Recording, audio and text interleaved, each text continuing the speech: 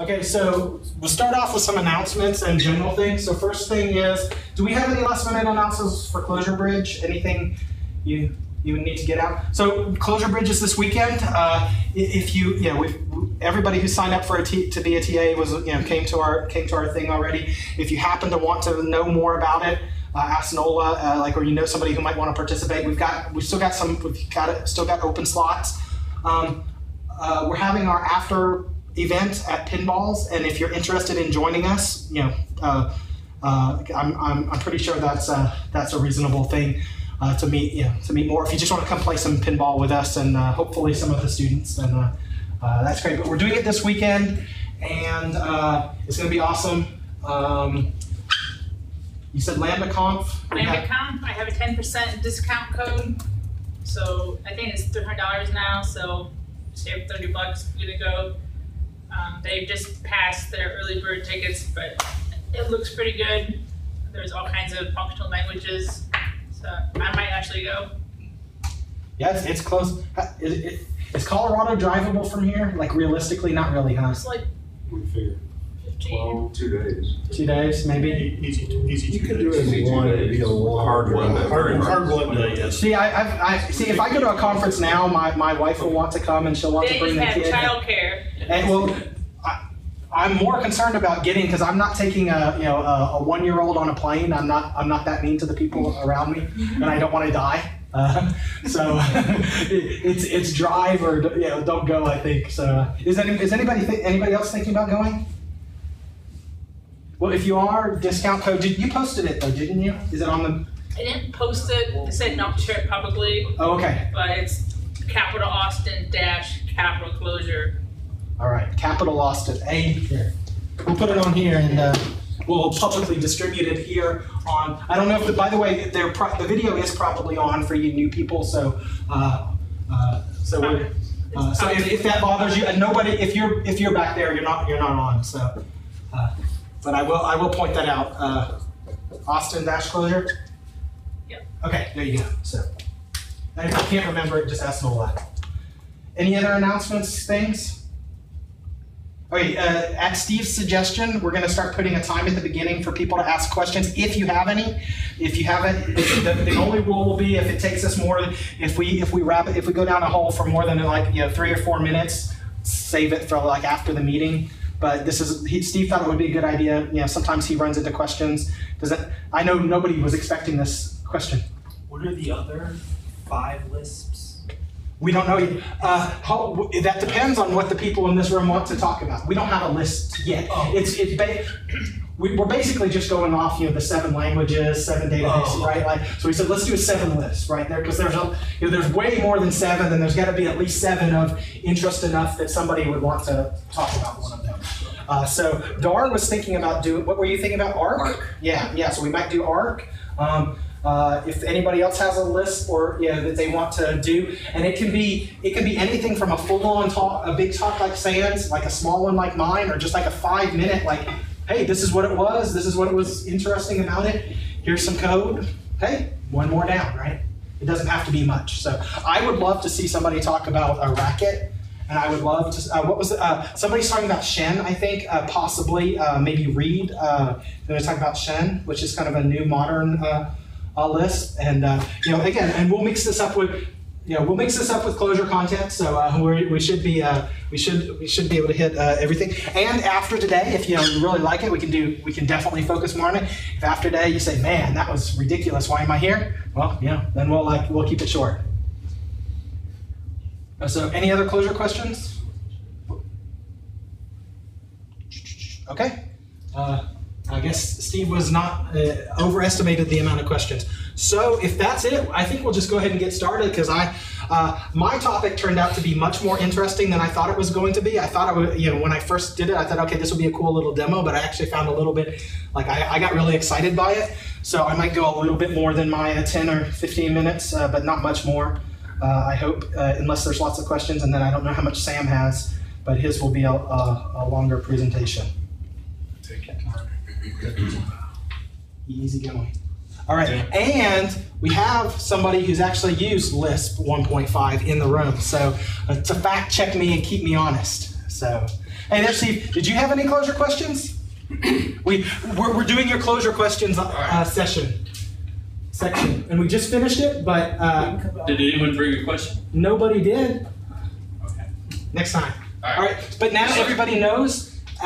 If you have just a Clojure question, like something you didn't understand, something you want to look at, and we just spend a few minutes talking about it at the beginning. So as an example, my Clojure question was, what is out there to treat collections as like I would a database, so I could do queries, intersections, cross. Data log. Right.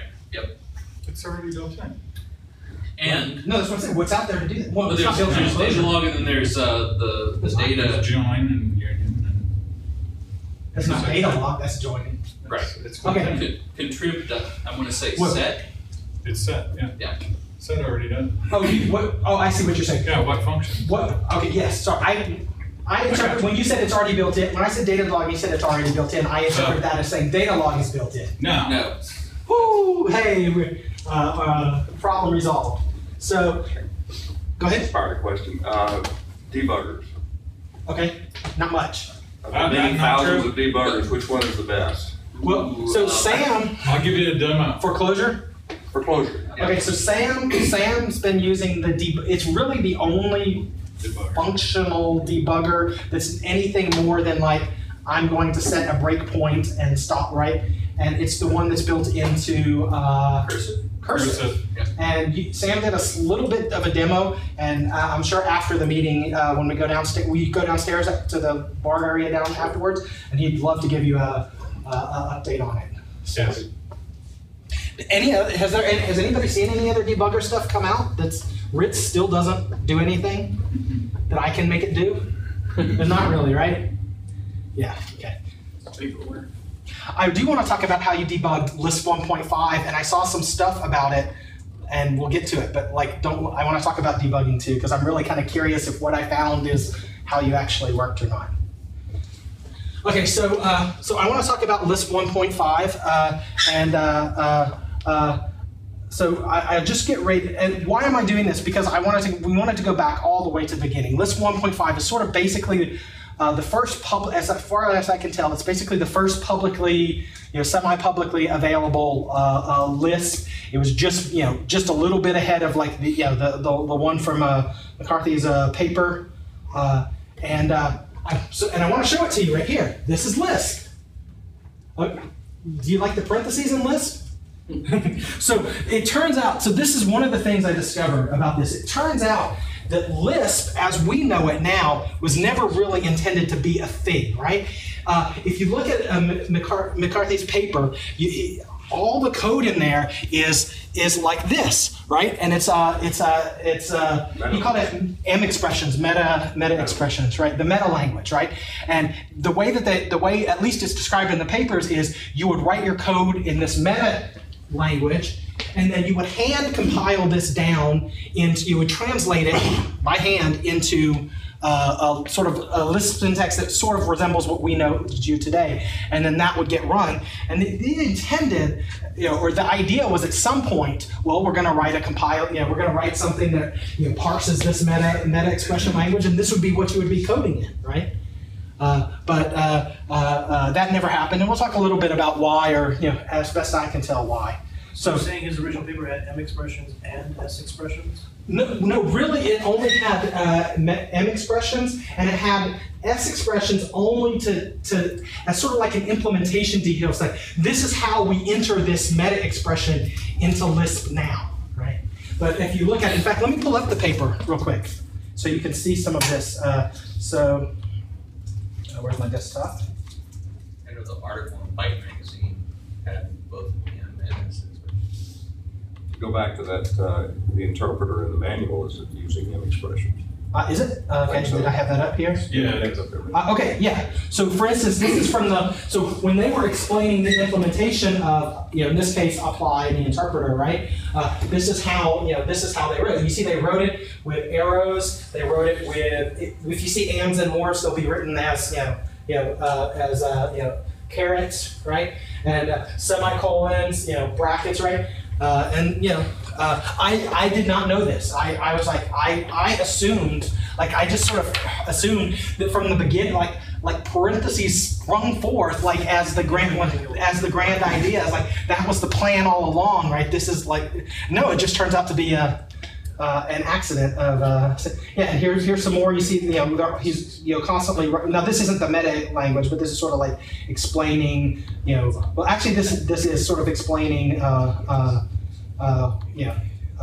What it would look like.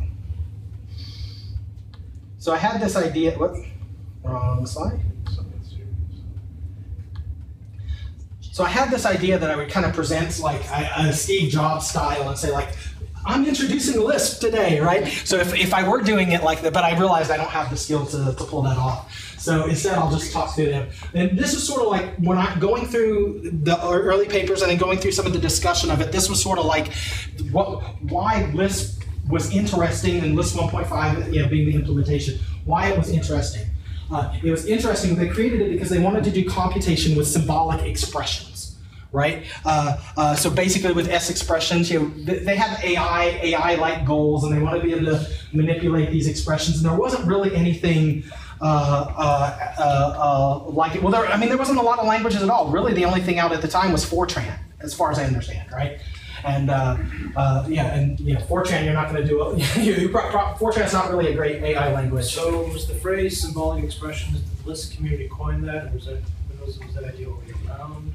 I believe that because there's I read that there was some ongoing work in creating a symbolic expression version of Fortran, and so I think it was an idea, right?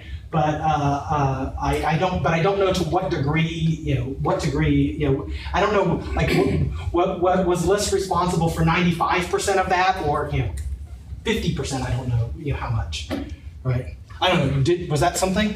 There was a Fortran and Lisp processing. I'm trying to remember the name of it. I saw something called FLPL, Fortran. Maybe that was it. No, that's not it. What I'm thinking of. I don't think. Maybe it will come to Hey, Norman, did it say in the paper what platform, what hardware was this? This was the IBM 7. I think this one was IBM 704 or 701. But what I'm going to demo on is the 7094. So, but it was all that same series of 700 series or whatever. The character set. What? Oh, I'm just trying to figure. Just thinking through reasons why. Reasons why. I might have used parens. Well, so they did use that. We'll get to it. First off, it was probably IPSID, not ASCII. It was BCD. Yeah. It predated. Predated IPSID. Yeah. So the input to run it through the simulator, we had to take our text and run it through a text to BCD conversion to load it into the simulator. So yeah, it's fun. I just had a blast. Okay, so one of the selling points of it was the familiar Fortran-like syntax we just saw, right? No, they didn't actually implement it, but that was sort of like, that was what they're probably like, this is what it's going to be. This was our idea for it. It turns out that one of Lisp's big idea is conditional expressions. Like before that time, you had Fortran and you could use transfer, control, and loop, but there wasn't really a conditional construct. And in fact, I read in McCarthy's later talking about it, saying that he pushed for this in Algol, and they implemented what we now see as the if-then style of syntax. But the conditional expressions being these arrows, so this is a cond, right? This is what we know as a cond, right? So this is the condition, this is the value, right? So we have cond in Clojure, right? So that that's that idea, and not just doing that, but doing that as returning a value. That was actually at the time novel. And given that there were only there wasn't a lot of programming language. I mean, there's a lot of novel stuff out there. But I found it interesting to realize that this was actually, there was a time when this was actually when the idea of a conditional was a completely new thing. Recursion. Well, recursion, they didn't invent recursion, but the languages at the time, didn't involve, didn't allow recursion, right? And so one of the ideas is, well, you want to be able to do these recursive conditional expressions, right? And so the Lisp implementation provided a way to do recursion and to do recursive algorithms, right? And this was really an interesting thing. garbage collection, and it provided an interpreter. And we'll talk about what I mean by an interpreter. It's not quite what we would necessarily, like when I say interpreter, if somebody says interpreter to me, I think REPL, and that's not what it was. But we'll that's just my that's just how I hear the word, right? Sorry, skip that slide. Okay, so here are some of the things that I learned as a process of doing this, and then I'll show you some code and we'll run the simulator and then get it over.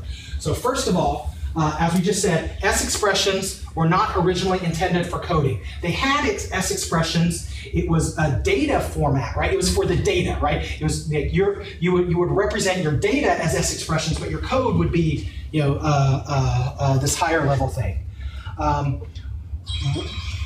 Why? So the question is why did M expressions not come about? Why do we code in S expressions today? Well, it turns out that one, it would, of course, it would require some work for them to implement these M expressions, right? And they weren't exactly sure how to do it because their language used characters that they couldn't enter into the computer, right? They weren't part of the character set, like the arrow and the carrots, right? That wasn't part of their character set. It's like, okay, well, we don't actually know, even if we had something, how are we actually going to represent this on the computer? And what happened was they started using this for data and then for lambdas, and they had the ability in here to like print out the expressions and read the expressions. And once you had the ability to print things and read things and sort of think of it in this parenthesis form, people just said, hey, it sort of had this effect of like making it like this is the way you do things, and then people started thinking that way, and it just turned out to be sufficient, right? And so they just never really got around to doing anything more. Another thing I learned. Okay, so what is car encoder? Of course, we've all heard car. I've always heard car, contents of the address register, contents of the decrement register. I'm like, well, I look at this and like, there is no decrement register. There is no address register, whatever. Well, it turns out, people just sort of say it wrong. Car and encoder were the contents of the address part of the register. So it turned out that these machines used 38-bit words, and it was broken each word. So each memory location, was 38 bits, and there's like 2 3-bit sections and 2 36. Sorry. Okay. There you go. Yeah, correct me if I make that. 4 tag bits. So there's 2 3-bit things and 2 15-bit, and so it was a common thing to break. They had instructions to break a memory location into the address and sort of an offset, right?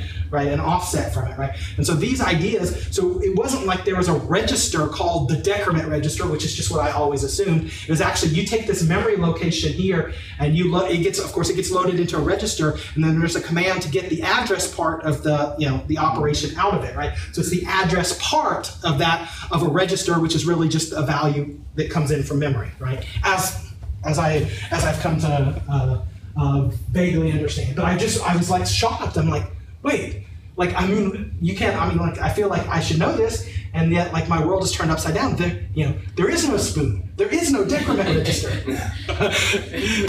So I don't know. Maybe you didn't suffer from that problem, but I mean, I was like, my world was shaken. So I also heard that Lisp was about lambda calculus, right? That's how I've heard it, right? And it turns out it wasn't about lambda calculus at all, right? The lambda notation, right? The syntax was taken from Church's lambda calculus, right? But that was it. He chose that just because it was a convenient way to represent a function. He just needed a way to represent a function. And lambda calculus sort of had a way to do it. And he even said, like, I didn't even understand some of lambda calculus stuff, right? Like, we knew that it was a good language, it was a good way to represent functions, and that was it. I think I've even told people, hey, Lisp was like an implementation of lambda calculus. Well, it wasn't in any way like that. It was just, lambda notation. So, but lambda goes all the way back to, and the word lambda as a programming thing goes all the way back to Lisp. I also sort of only vaguely knew this, but early Lisp has dynamic scope, which means So imagine you create a function, and you know, inside of your Clojure function, so you do function, and you say, and you return some value that's out, you know, in an outer scope, right? Well, it's not lexically scoped, right? It doesn't use the value that's above it in the code, right? Or that's scoped above it in the code. It's like, so if another function calls on top of it, you know what? Let me just show you. I'm doing a bad job of explaining it. But I wrote this to test its scope. Okay, so this, I'm jumping ahead just a tad bit here. But so here I have a function burrito that returns a list of ingredient, right? And here I have an ingredient called bean, right? So you would think burrito, when I called burrito, it would call bean. Well, if I call it from within a function here where there's no ingredient defined in anything that's calling in, right? You know, it's going to return the right value. It's going to return this value. But if I call it from make, if make calls burrito, well, because it has an ingredient bound as a as a attribute here, it's going to use this value. So I'll run this in a minute and show you. But that's sort of like the dynamic scope thing. And I mean, I know like Emacs Lisp has dynamic scope, but I just sort of thought, well, that's just like a peculiarity of Emacs Lisp, and it.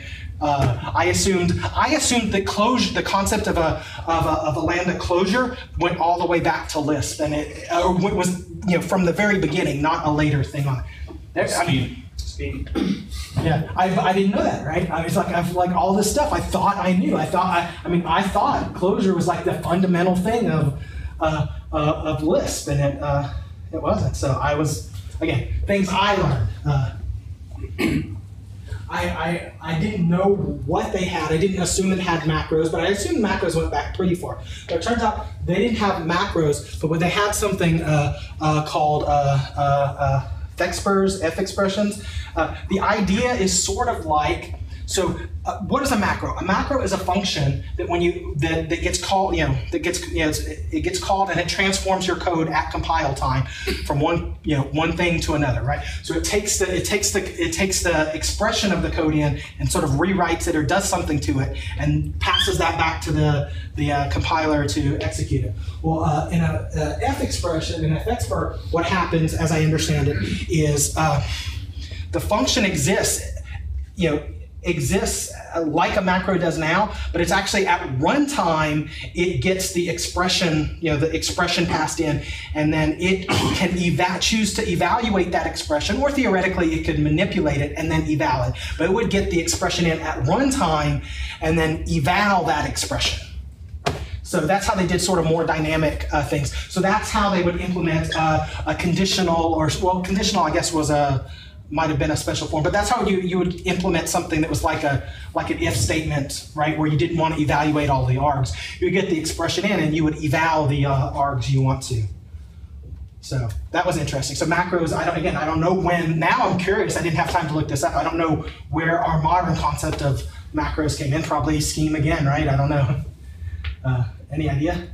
This 1.5 had macros added. After it was in there, that they started adding. So one of the variants or extensions to it. Okay, so it was fairly early, but it was definitely not in Lisp 1.5. No, it was right after that, and then in Mac Lisp, they got really expanded by Moon, a bunch of people. So basically, like immediately after this, then. When they first started showing up, they weren't as powerful then. It was really Mac Lisp and Enter Lisp before they started. Cool. At least that's what I heard. I wasn't there. We have some experts. Yeah. May run into it. Don't remember.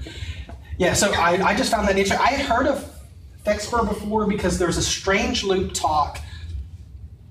And I think it was maybe the Mathematica. There's a talk of somebody about the Mathematica, how Mathematica, the language worked, and he had mentioned something about like, in the past we had this thing called FEXPer, and maybe we should go back and reinvestigate it.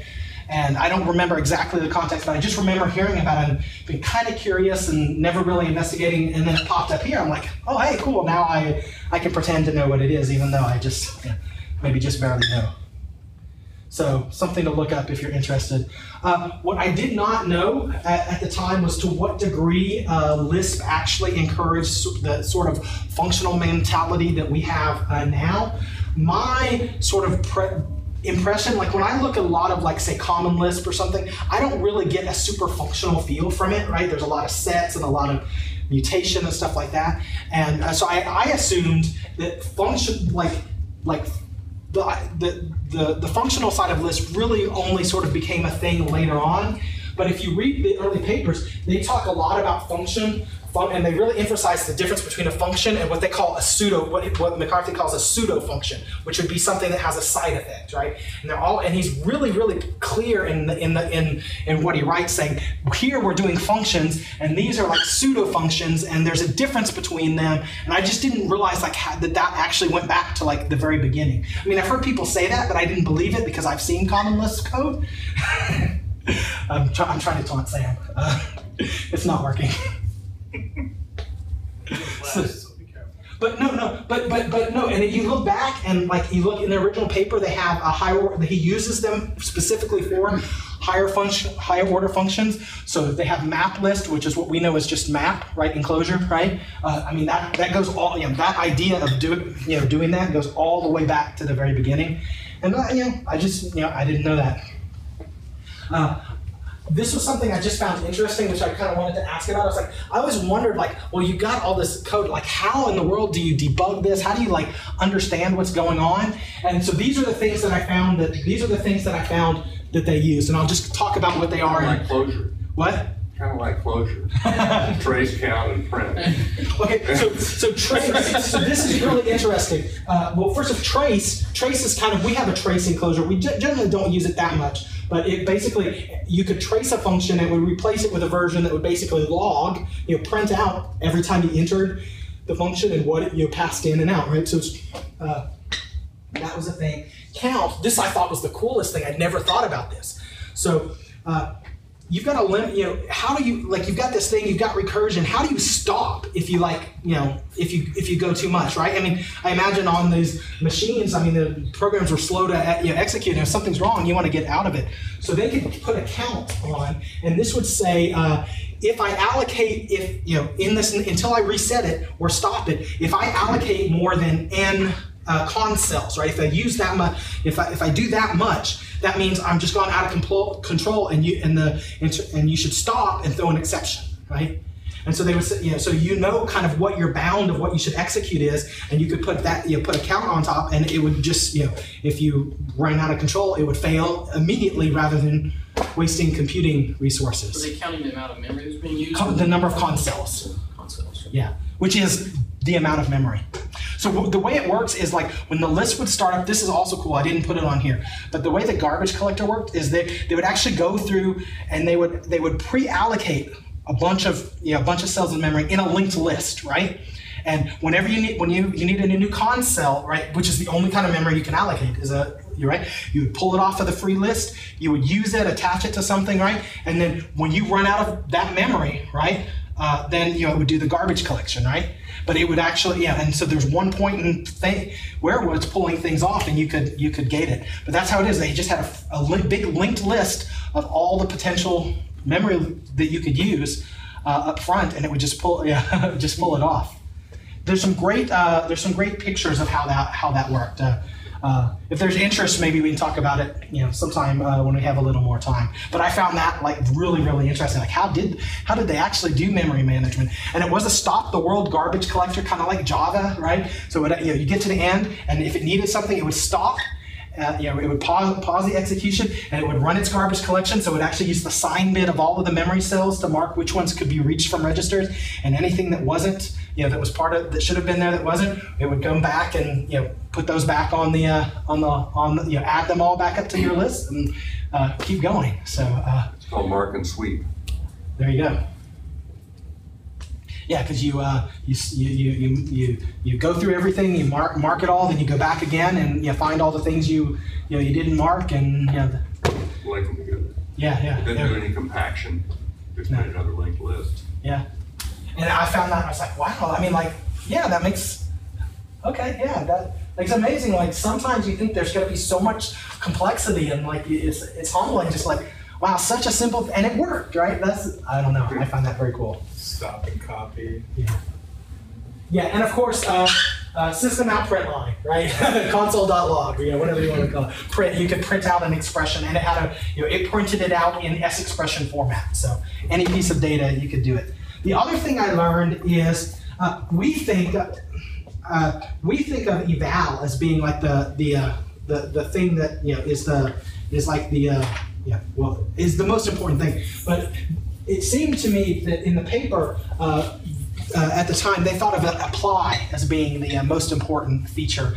And in fact, there was a quote. I may have to go to my Evernote to get it. I thought this was just the most interesting thing.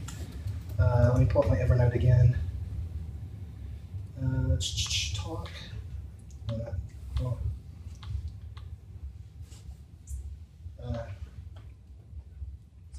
All right, so this was a quote from McCarthy in one of his later things. Another way to show that Lisp was neater than Turing machines was to write a universal Lisp function and show that it's briefer and more comprehensible than the description of a universal Turing machine. So it's like that was sort of like one of the things. They're like, okay, with apply we can take the we can take this S expression in, which is our code, and evaluate it and do our entire program. And that's really the apply eval is sort of the function of a Turing, right? You take some representation in and you execute it. But it was interesting to me to see that he was actually thinking about that. Like he's like, okay, I want to show how can we show that Lisp is this is an interesting way to do it. Well, we can do essentially a Turing machine, something that can compute anything, right? And we can write it, and our code, our eval, which we were showing before the meeting, which is like this much, was like a much more understandable thing, and that's one. I think it's true, and maybe that's one of the reasons that Lisp is sort of stuck around, is because it really is a very, very elegant way of thinking about computation. I don't know if apply was a universal function. Well, that's the way he described it. If you look at the interpreter, you'll see that apply calls eval and eval calls apply. Well, yeah. So apply was the entry point, and if I've got it right here, let me just see if I can find it in here. He does say he does use calls eval. Yeah. And then eval calls apply. It strips out the function and calls apply on the header of the S expression. Right.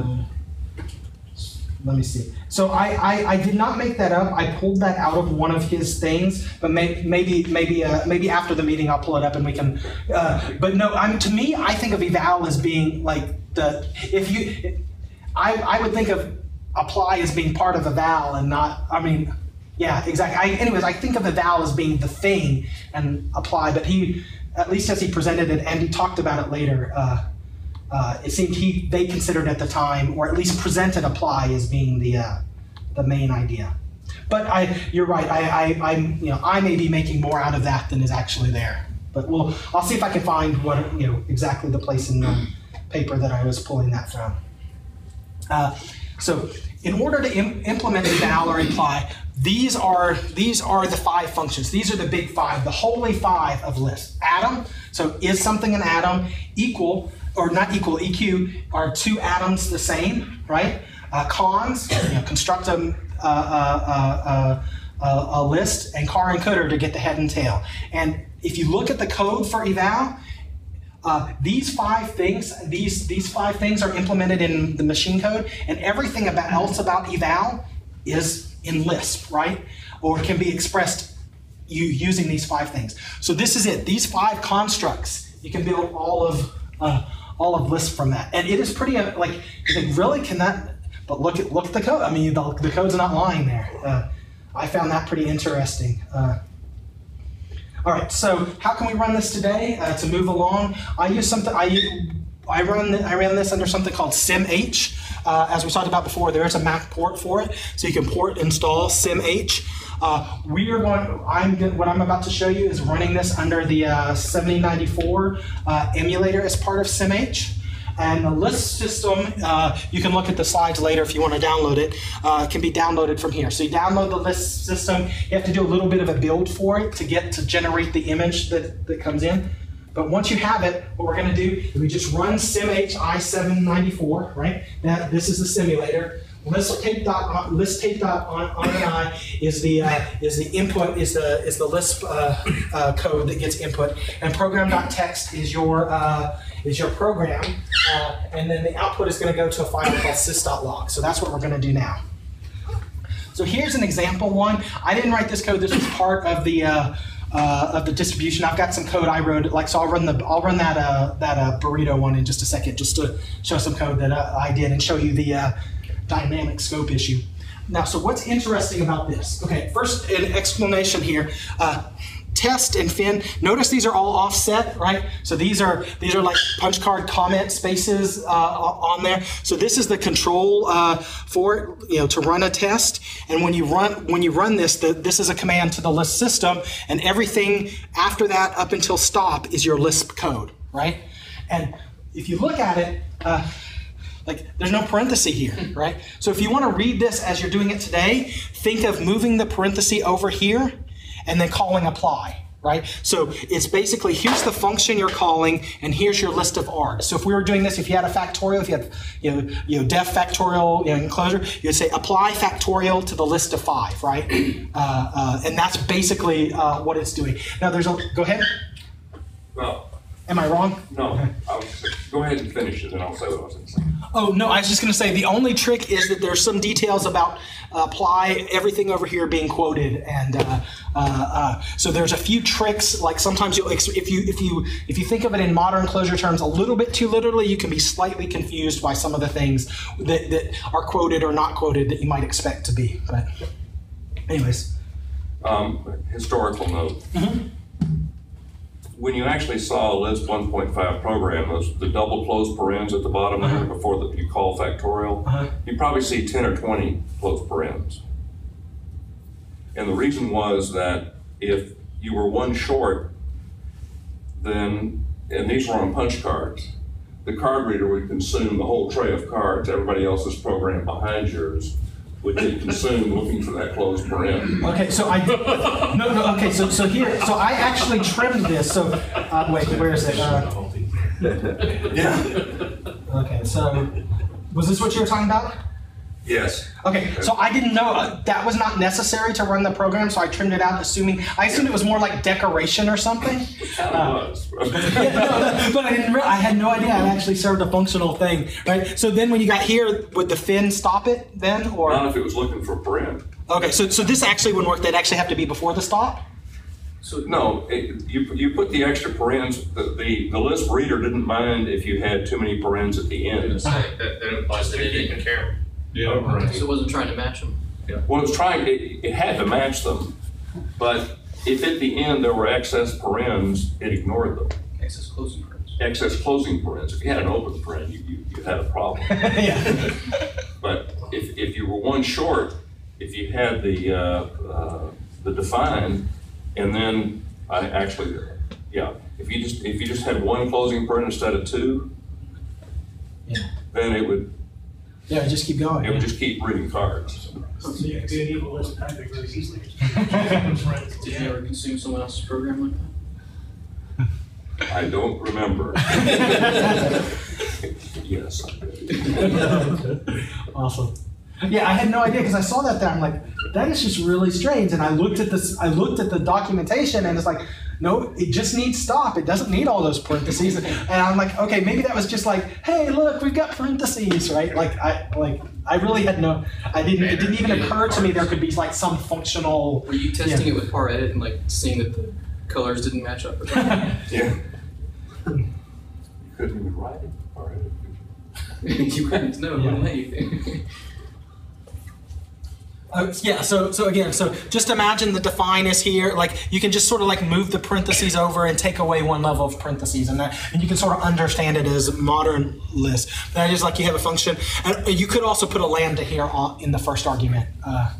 I tried that a couple times just to verify, but that's basically it. So this is where the interpreter nature of it came in. So as I was reading about it, and they were saying so you would generally it seemed to me like you would generally write your program, so you'd define a bunch of functions, and then you'd sort of test them, and you could just put a bunch of functions down here to sort of test your program and see see if it worked or didn't work, and that was sort of you could write some functions and do it rather than putting this whole massive thing together. So you want to have a function, and then you can write some tests for it or do something to use it to exercise it to make sure it works. And that was so. And this is the interpreter nature of it, was like you can sort of just put anything in there and let it run. And this is almost like it's a punch card REPL, right?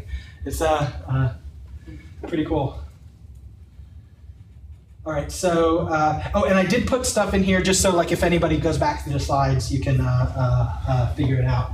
And then this is the output, right? So 80 column, I don't know why the times don't show up here. I don't know if that was a Lisp 1.5 or if this is just a failure of the simulator or the Lisp run. But as I understand it, this is actually supposed to be the time. Maybe the simulator, I don't know, just doesn't do that well. And so, but it comes in for each thing. So it's saying, it tells you what it is. It tells you, I guess this is a trace basically. So it tells you what you're calling for eval, right? And then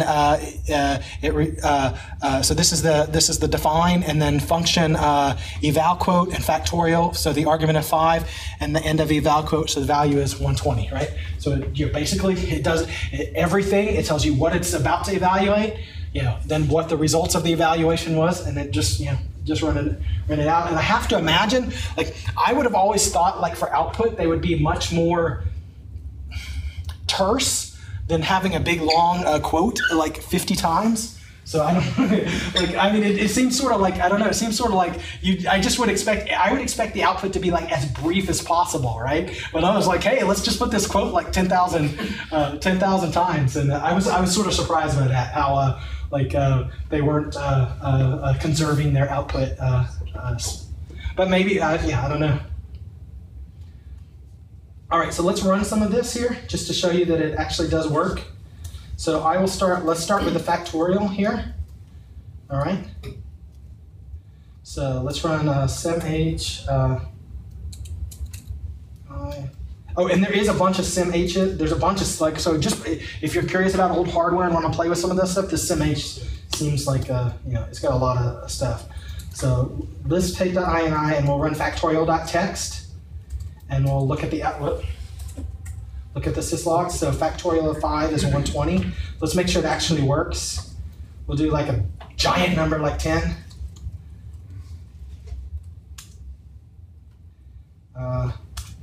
And there it is, 3,628,800. I was able to get it up to 20 factorial before the numbers got too big for the machine. I get Lisp and having infinite precision arithmetic. I don't know when that came around, or if I'm just doing something wrong, or if this code is doing. I didn't write this code. So let me show you the burrito one, or the scope one. So this was something I wrote to test out the scope, right? So again, I'm going to call burrito once just to see what it is, and I should get bean because there's nothing in there. Second time, I'm going to call it with potato, but it should still be bean because it should be there's nothing in between, right? But I call it with potato. That's getting set as the ingredient higher up in the scope, so I'm going to expect it to say bean potato. And let's find out.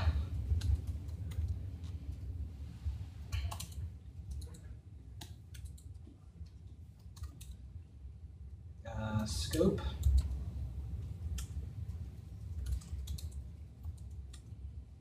All right. So ingredient bean, ingredient potato. Wait, no, bean. So sometimes it's hard to read. So yeah, I don't know how. Beans and potatoes. Yeah. So this is the function definition, function eval quote. All right, so burrito is called by itself and it got bean. Then make one is called with the argument, make one is called with the argument of potato and it returned bean. Make two is called with the,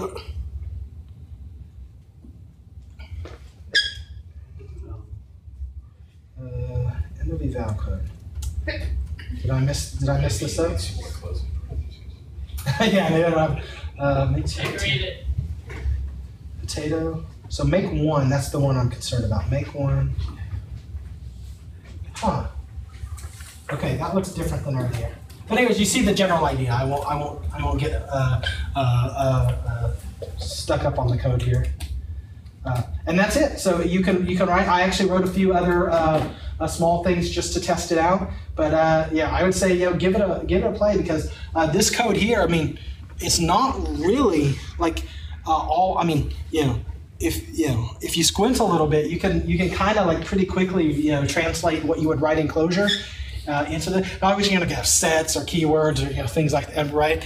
Or any of the really fancy stuff, but like your basic code, right? I wanted to sit down and like write a foreclosure problem or something like that in it, but I just didn't have enough time to make that happen. So if you want to learn more about this, of course, the instructions for running this simulator or the links to it are on here. These are the sources that everything I said I'll put on the slides. I tried to get from what I consider to be authoritative source.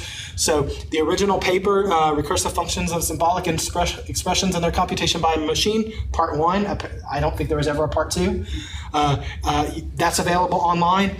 The Lisp 1.5 Programmer's Manual, this book right here, is available online, and I read through every page of that and was fascinated by it.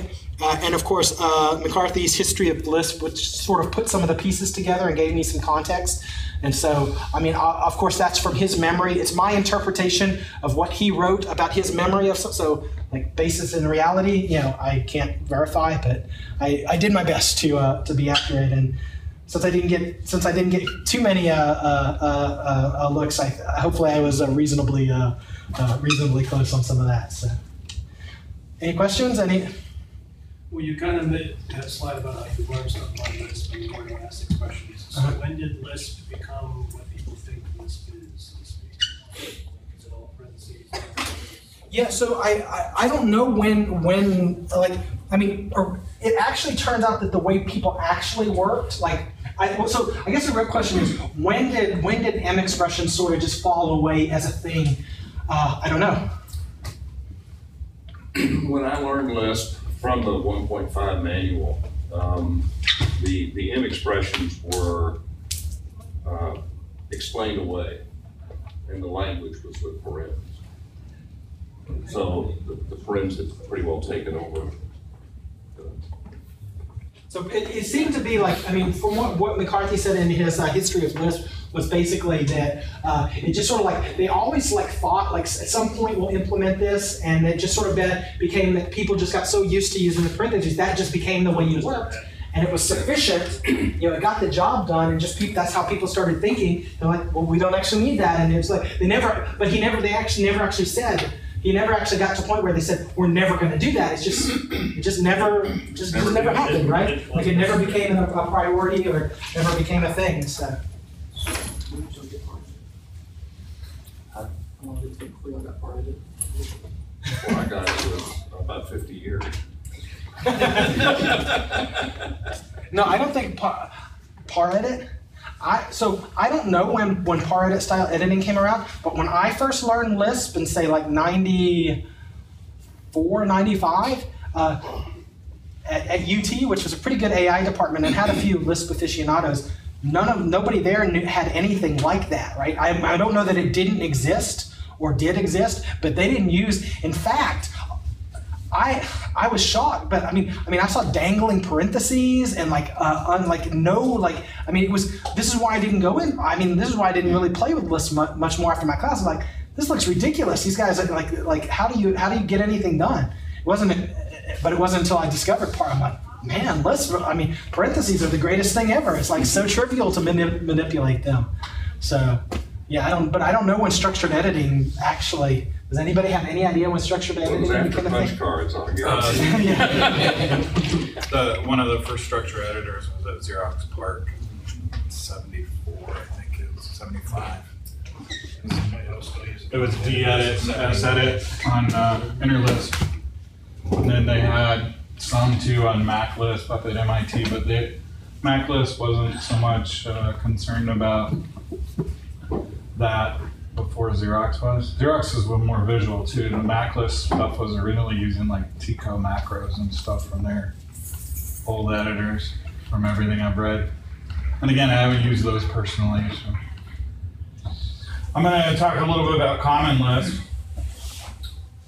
The much later follow-on to what Norman showed you, much later. And if I can find the screen now. Capital triangle. Are you still sharing the screen? No, I turned it off. It took a second for it to come up for me too. Okay. I'm going to try and explain what the common part is, and then I'm going to show some Common Lisp, some basic stuff. And then I'm going to rant about some Common Lisp stuff in the positive way, because I actually like it. I have a general question. Sure. What unites all of the Lisps? We're going to cover that. Okay. So, We can cover like different implementations of Common Lisp. We can talk about that at all. yes. Immutable data structure. In Common Lisp, I'll talk about it. I don't think you'll be happy. I was surprised how side effecty some of the older code. No, this is exactly the point I was trying to make when I said I didn't actually believe that the functional ideas went back so far. Because when you look at some of this older Lisp code, it looks like it's just set everywhere. It's like immutability. It's like, you know, mutability plus parentheses without par in it. Like that's like a losing combination. Was what I thought. A lot of Fortran back then. Yeah. Parentheses. All right, looks like you're there, Sam. Okay, cool. You said it wasn't very functional in the beginning? No, I was surprised that there was actually as much of an emphasis on functions, you know, functional programming, like functions as an idea, higher order functions, right? And the really strong distinction made between functions and pseudo functions, which are things with side effects. It's like it was really something that they were thinking about, even though they had some ways to do side effects, especially in prod blocks, which I didn't talk about at all, right? But like it would, like, you know, you still did that, but like the function itself should like not affect anything. And you know, there's a couple side effecty kind of things that you could do, and they say basically don't ever do these things or don't do these without being super careful, because just imagine if you set something and you make a loop or something and you're, you know, right, you just, everything blows up, right? So like super careful, like, you know, to make that distinction. Yeah, it was a big stress. I mean, one of the things McCarthy wanted was a symbolic language that he could describe some of his symbolic ideas that he was working on from the mathematics side. And then when he left MIT and went out west, that's, you know, where you'll hear my talk about that split, hopefully. Now, I don't have a lot of slides, but the slides go with what I'm going to say that I do have, and then from there, it's all over. So it's an overview and some history. Most of my talks are a lot of history because you can read, type in code a lot of places. So I'm gonna give you Common Lisp from my perspective. I've played around with it since the mid '80s. Luckily, I had some friends who worked at MCC back in the day, and so I got introduced to Lisp and Common Lisp on Lisp machines, so it kind of screwed me for the rest of my life. Question. Yeah. What's MCC? Microcomputer and Electronics Consortium. It's what the United States did to take on the Japanese 5th generation project. They chose Prolog, we chose Lisp, we won. Pretty much the gist of it. And then the AI winter killed everyone. Or would you say we lost less than they did? Yeah. we threw less hard than they did. I will still say we won, and ask that question at the end, and I'll explain why. Is this the MCC over at the MCC Yeah, building back there? yeah, where UT has the incubator now. So this is who Norman was talking to you guys about. This is when he was older. These are links. I'll put up the slides so you guys can download them. But his Wikipedia page is really good. There's an interview that Guy Steele did with him at one of the conferences that's also really good. And then there's an interview that McCarthy gave about AI to a psychologist. And it's like an hour and 20-minute talk. And they were talking about AI from the psychology kind of side. So It's not as computer science-y, but it's a really good talk. I liked it, so I was like, I'm going to share that tonight. Norman covered a lot of the how of the first Lisp, but some of the things were mentioned just a minute ago. McCarthy wanted to do something that was more symbolic in terms of computer processing. Fortran was out. A lot of the computer stuff at the time was still plug boards. They still had tubes running things. You'd run 6-8 hours, maybe if a tube didn't burn out. Still 10, 20,000 tubes running things. The UNIVAC was still not out in terms of being reliably in 10 or 15 businesses. Right. So he was very, very early in his conceptual ideas of wanting to do symbolic manipulation of language and mathematical equations at that time. And that's why, to Norman's point earlier, he wanted to do functions with side effects and non-side affecting functions. That's why there was composition as a structure, because his idea for the original Lisp and the symbolic computations was to compose computations like a language, right? And if you read some of the early paper like Norman talked about, it's kind of hidden in all the other language stuff, but if you look back at why they were trying to create this language in the first place and how they stumbled up on using S expressions, that's because it got implemented as S expressions before they ever implemented an M expression, because some guy went off and a week later he came back with an implementation of Lisp because he saw what Norman showed you. There's only 6 basic functions you need to do the core language. And it was really slow. They didn't have a lot of memory, right? They had maybe 4K on the computer, so it had to be super efficient, right? So, you know, when you look back at the reasons he was trying to do the research, the language kind of falls out of that. And he was a mathematician, right? He was more of a mathematician than anything. So if you think about Lisp and how functions are just like f of x of g of x, they compose and they nest, right? And if you have epsilon, there's your loop counter, right? So you see the loop macro and some of the looping ideas fall in later on, and they still compose, right? So if you really dig into that kind of thing, you can be really nerdy about it, right? But he's the guy.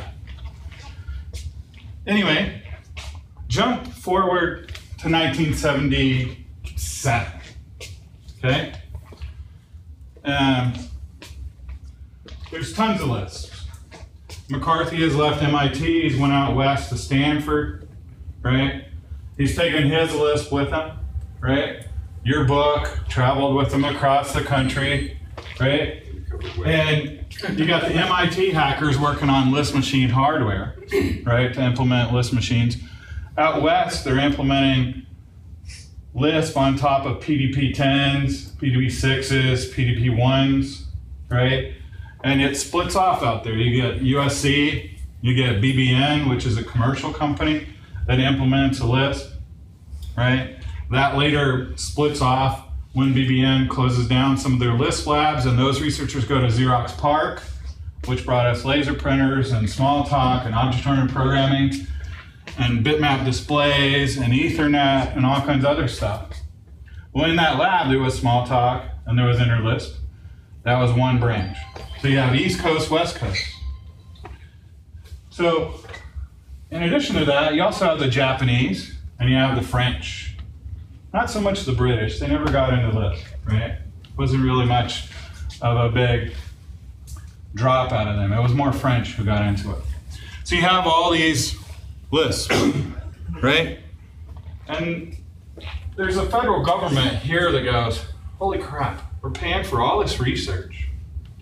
And we're hearing from our researchers that are doing this research that this stuff they just ran, we can't run on this machine at another university because they've got a different Lisp. And there's a different hardware machine. And this Lisp is written for this piece of hardware, and it's going to take a long time to port it to run on this piece of hardware.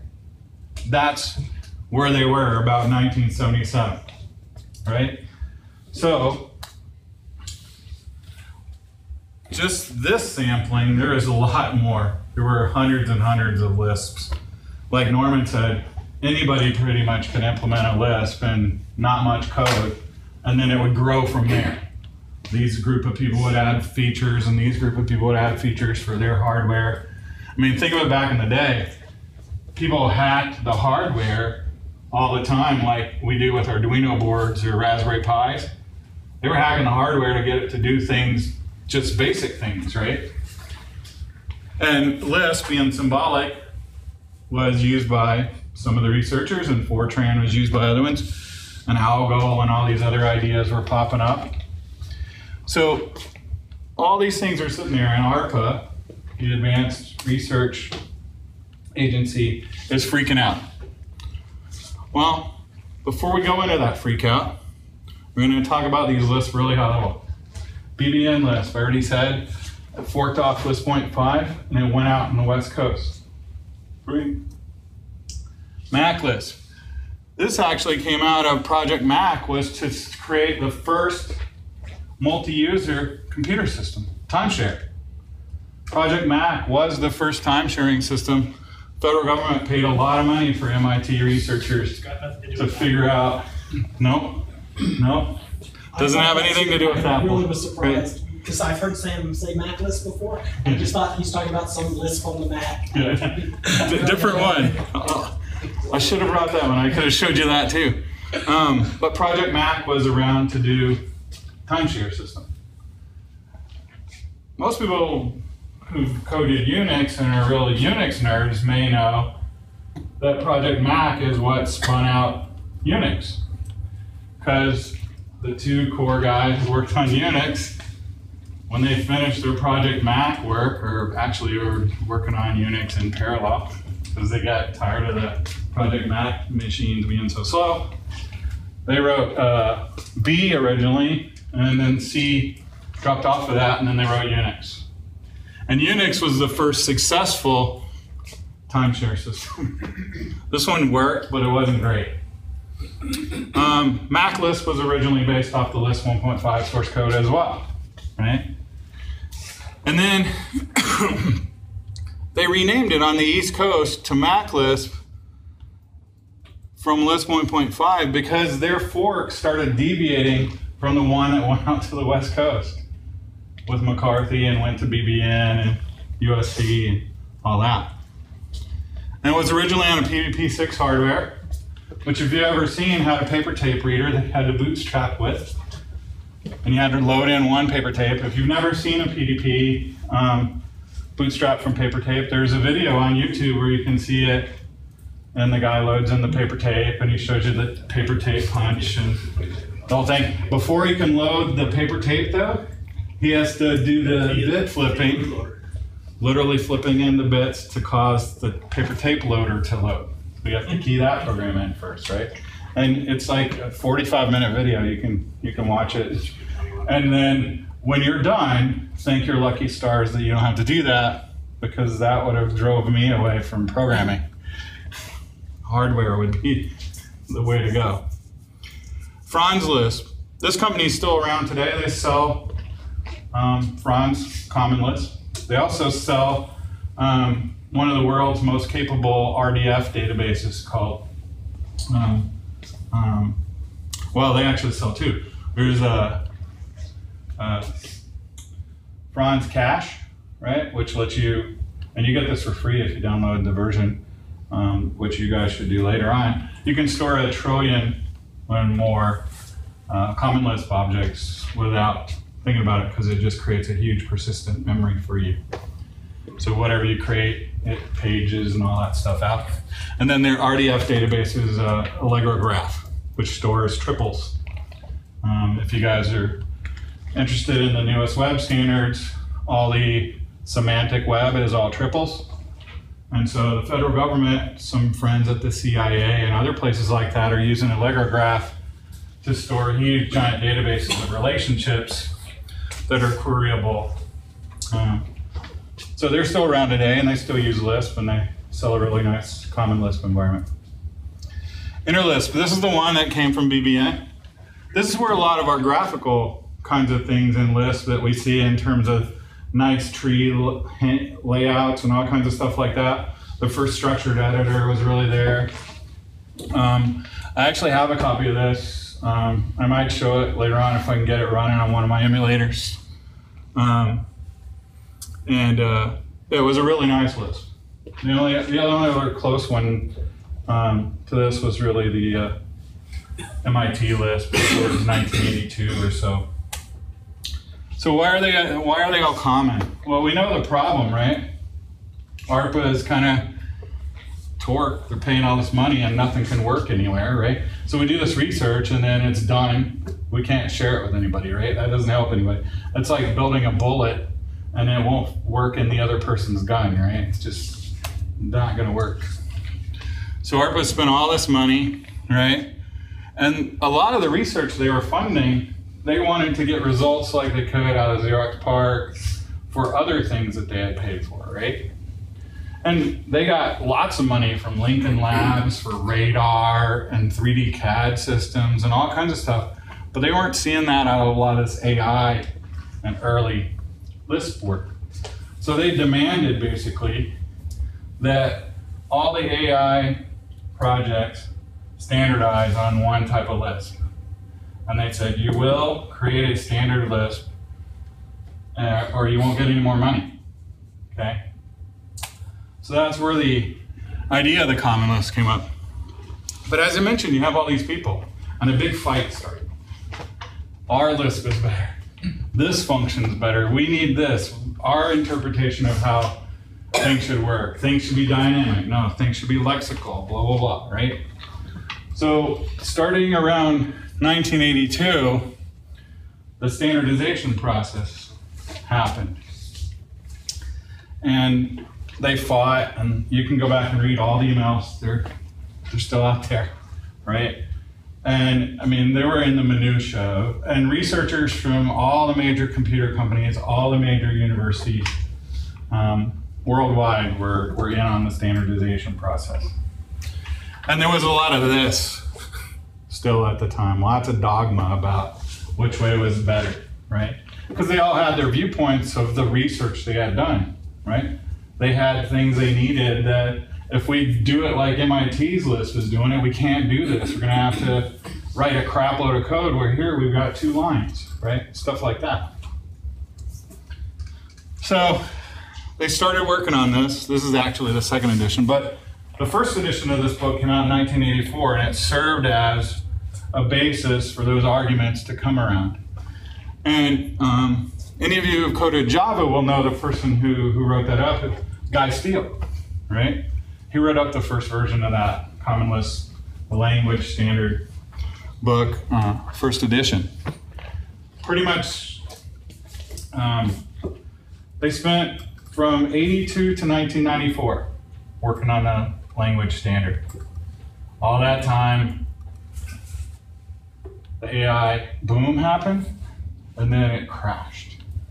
So by the time the standard was done in 1994 and it was approved by ANSI, the AI winter had happened. Most people quit using Lisp of any significant degree, but the language was finally standardized. So all the researchers had fought for a long, long time and came up with a language that, although they were happy with, it was now stagnated because nobody was using it anymore because it had gotten a bad rap for over-promising stuff, right? It wasn't the language's fault. When you go out and have salespeople say that you're going to be able to teach a robot how to walk by next year, right? Or you're going to be able to, teach this computer how to handle 200-300 million facts at a time, and it's going to be able to tell you all kinds of logical conclusions from those facts. And then the researchers don't even know how to do the basic things yet. You get in trouble, and that's what happened in the AI winter. A lot of salespeople overpromised stuff, and a lot of the researchers thought they were going to go faster than they were going to, which has been a common problem with AI in the beginning. Yeah. I don't want to downplay, the whole language, but why did it take approximately 14 years to? Remember the dogma? there was very, very strong egos as well as very, very strong intellects. I mean, you have to remember the people doing the AI research then and using Lisp, it wasn't average Joe, right? These are people who were like doing research on really significantly complicated stuff at the time, right? And when they had an argument, they damn well knew what they were doing going into that argument. It wasn't my color blue is better than your color blue, right? They had things to back their viewpoints up significantly usually. It wasn't always the case, but some of them just didn't want to bend, right? And when you go for a language standard, not bending stretches things out a long time, right? Plus when the AI winter hit, it just drug out a lot of stuff too. In the back there? I was just gonna say 14 years isn't all that long if you look at the C standards from ANSI to like C. Yeah. Or even C++, I mean. Yeah. Right, C++ is a quagmire. I know, Yeah. but it wasn't the only language it took. Yeah, I mean, ANSI's, any standardization, it's always better to do de facto, right? And the reality is most people using Common Lisp were using the standard version of the language from like 1989. It just took another 6 years, basically 5 years, to polish off the edge cases all over the place, right? And decide whether they were going to include OO in the standard, whether they were going to include generators, streams, stuff like that. Did McCarthy weigh in on the standard version? Some, but he didn't really care. He was off doing his real stuff. I mean, this kind of stuff, he used the language. He was going to invent what he needed. He didn't need these guys to invent anything for him. He had grad students, and he already knew how the core worked. The stuff they're talking about is, streaming libraries and syntaxes and, whether you're going to have lexical scope or dynamic scope, whether it's going to be a Lisp 1 or Lisp 2, which means Clojure is a Lisp 1. Everything's defined in a single namespace, right? Common Lisp, functions are defined in a different place than variables. So when you define something, you can have something defined foo over here and something defined foo over here, and you won't get a collision, right? So when you look up values for variables, you look in the variable namespace. When you look up functions, you look in the function namespace. And it's a little more complicated than that, obviously, but those are the kinds of issues. And they were, around that particular issue alone, there were huge religious arguments, right? So they finally standardized it, right? And a lot of things still were written, and people doing research still use Common Lisp, right? It didn't go away. It just, when the AI winter happened, it wasn't all the marketing guys saying stuff. But people still kept using it because there was a huge benefit to finally having a single Lisp, right? It did pan out the way ARPA wanted it to. It's just ARPA wasn't paying for it anymore. They weren't funding any projects basically with Lisp. It got to the point where if you were going to use Lisp and you were trying to get funding from ARPA, you wouldn't even mention it in your grant proposals or your funding proposals. And you wouldn't mention that you were using it anyway, right? You just use it and that's what it was, right? And I know that from my buddy who worked at MCC. Eventually he was still doing AI, but they couldn't say they were using Lisp anymore. So the unification happened around these kinds of things. And if you think you've got 100, 200 Lisps out there, they're all going to have ideas about what the standard type should be, what the type hierarchy should be, what streams should work like, how packaging should happen, right? Time libraries, the OO library, and all the other ones. They were all just, they all had their own opinions. It took a long time, right? So they finally did, and this turned out to be a weird side effect that nobody thought would happen. In 1994, when CLOS finally got standardized, or when Common Lisp got standardized, it had CLOS built into it, Common Lisp Object System, which turns out was the first ever fancy standard OO language, right? So even after 14 years, they still basically were the first to get approval from some paper that pragmatically didn't mean much, but it's also, to this day, the most powerful object-oriented system. And if anybody wants to argue that, I'll just say you're wrong right away. And I'm going to show you a little tiny bit of it, and I'll talk about a whole lot of it, but there is no more powerful OO language out there. That being said, I'm going to skip here. No more slides because I don't really like that many slides. Most of them are pictures. I need to make this bigger. So let me shrink my screen res down here.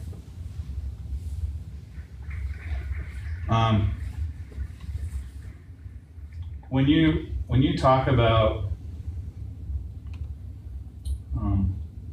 Lisp, you have to be careful when you talk to people. That's why we're talking about Common Lisp.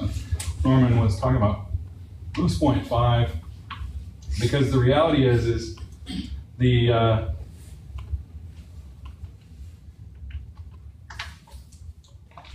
not every Lisp works the same. The syntaxes are different, all kinds of stuff like that, right? So when you start talking about it, you can you really get into really good religious wars with people like me, because I definitely am a Lisp bigot. So, and Norman will tell you that. He's known me for a long time. So I'm gonna show you just a few things. I've got a whole bunch of stuff up here, and so for those of you who are using Macs, good for you. If you're not using a Mac, you should consider switching. It's really good. I'm using Clojure CL with a Z, which actually existed before Clojure with the J. And this is actually a port of the original Macintosh Common Lisp, which is a port of the original Coral Common Lisp from 1985. So this code base is made in transition a lot of places. If you go on the web and you type Clojure CL, they have a Windows version, a Mac version, and a Linux version, right? So you feel free to download this. There's also, some other people were asking, there's C-Lisp, which is almost on all Linux boxes. You can do an apt-get C-Lisp. It's fully conformant, has class, has streams, all that kind of stuff. Reasonably performant too. They've been working on it a lot of years, so it compiles really nicely. If you're running on a JVM, you can download ARM2Bear Common Lisp, right? It'll run almost all the Common Lisp programs that you find out there as well, straight on the JVM. And you can call over to Java, right? But unlike Clojure, it doesn't have standard concurrency stuff, because Common Lisp doesn't have a standard concurrency model. Things are mutable just like they are in Common Lisp. So keep that in mind, but you can run this and you can find Common Lisp for free. They're incredibly good. Back in the day, you would have paid 10, 20 grand for it. So I'm going to create a new listener. So in this environment, this is a really simple one, but most Lisps, unlike what Norman showed you, you get the REPL by bringing up the listener. That's what they call it, right? So you have a Lisp listener. And down here at the bottom, you get the status about like your editor, almost like you would in Emacs, right? In this one, it's called Hemlock, is the editor. And you get all the source to it, you can extend it, and it's all really cool. So we're gonna do the standard kind of stuff, 3 + 4, right? And everybody see that? Okay, cool. So just hit Command D, boom, right? I got it down there again, right? So each time it's copying it down there, right? So I've got it selected. So what else can I do? You can do the standard kind of stuff for you Clojure programmers. You can do 2, go to the end, put your parentheses, you got all your math stuff, right? So there's that kind of stuff. In Common Lisp, we've got 2 kinds of globals. Def parameter and def var. What's the difference, you may ask? And why is it called def parameter? I don't remember why it's called def parameter, and I didn't take the time to look it up. I just remember that that's what it's called. And I remember this is def var, but I do remember this. One of them you can reset the value, and one you can't. One is constant for the whole listener environment scope, and one you can reset, right? So, is the varnish immutable? Yeah. Anyway, you can look it up online by doing this. Most Lisp environments have this, Common Lisp. You'll have some kind of menu, and you can go to the hyperspec. The entire language manual is online. Oh, will we hold up that book? That's the book I showed you in the picture a little while ago. That's pretty much word for word what the standard is. That book, yeah, versus that one, exactly. So like 800 pages or so is all online. So you can select anything and you can say open the hyperspec for def parameter. And in my case, I got a walk back. So I'll close that and I'll show you that in a minute. Let's try something. Hopefully you don't crash because I have too many programs open. Oh, I'm crashing. Can't believe it. Okay.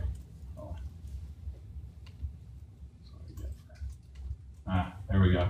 So I just installed it for Mac ports, but it doesn't look like they have a GUI. They just have a terminal version. Yeah, you go to the Mac App Store, the GUI's there. Sorry about that. On the Mac ports one, if you talk to me after, I'll show you how to load in the GUI. There's the code's in there. You just have to load it in the Listener. To do that, let me start it again. Let me quit something.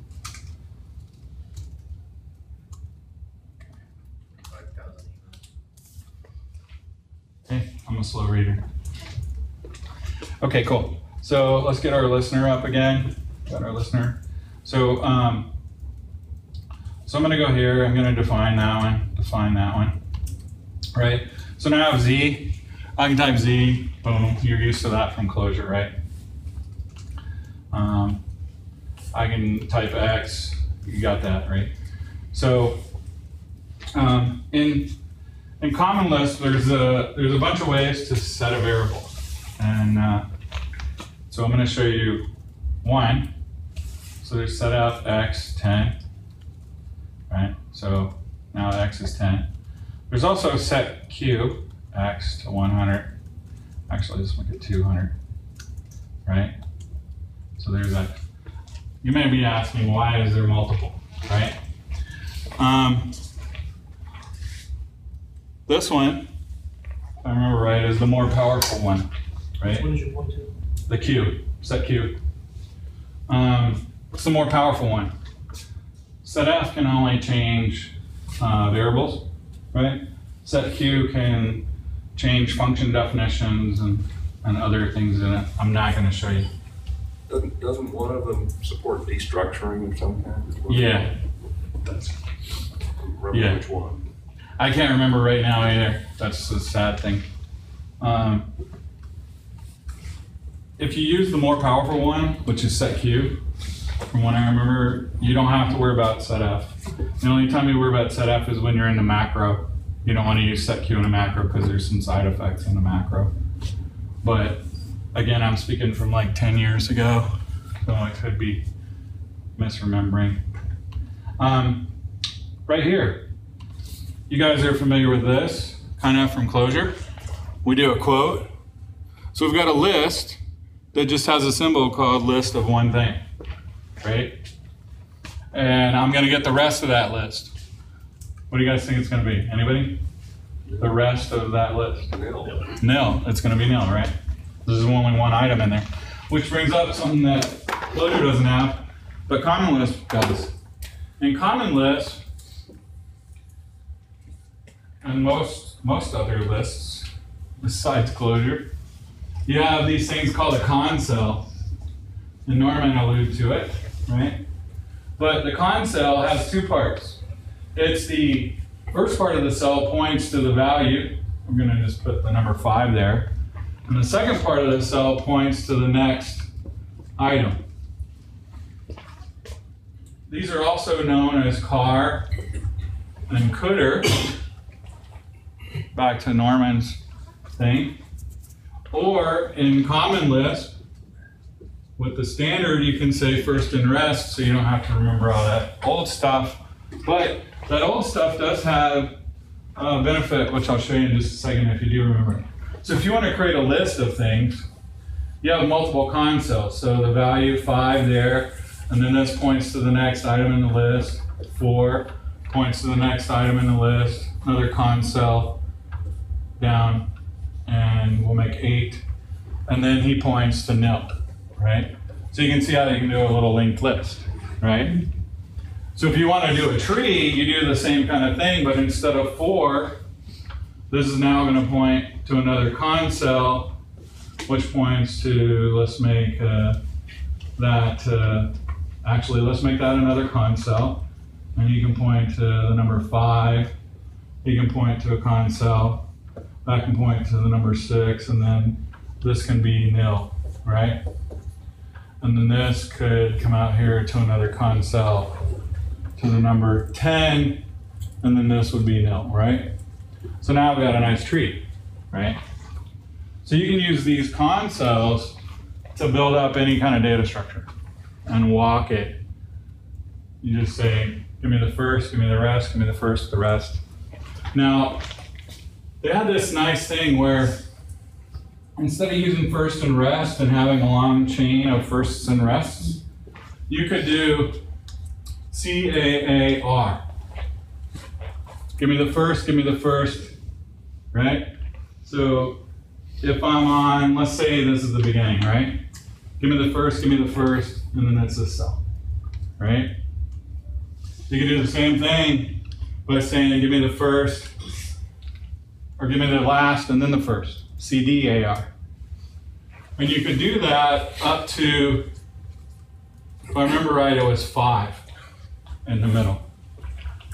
Might have been 4 with a C, but still. You can chain those together and walk your con cells fairly easily, right?